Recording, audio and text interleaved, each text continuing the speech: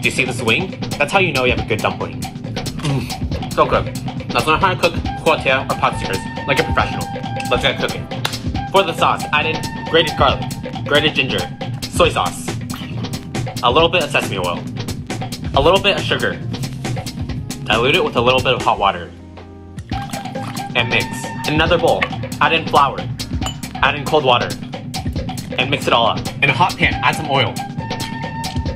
Now put in your pot stickers. Now stir for 3 minutes until the bottoms of pot stickers are golden brown like so. Add in the roux. Now swirl the pan. Cover with a lid.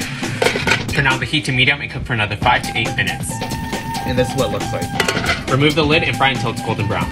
You can tell when the dumpling is done when the flour layer is golden brown like so, and when you can shake it easily. Okay, it's time to remove the dumplings out of the pan. This is the super scary part. Put the dish on top of the pan like so. Now 1, 2, 3, lift.